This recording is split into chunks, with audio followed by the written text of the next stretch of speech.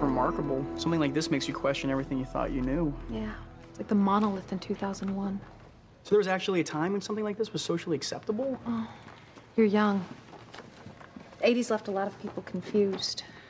This is especially sad, though. All right, very funny, guys, very funny. What'd you do to it? Do? Well, you obviously altered it in Photoshop or something, that hair. Oh, no, Pussycat, that's all you. Garfield High, class of '89. You really didn't change anything? I hacked it, as is. You're seriously trying to tell me you don't remember rocking that look? Perhaps your lack of recognition stems from a dissociative fugue suffered in adolescence.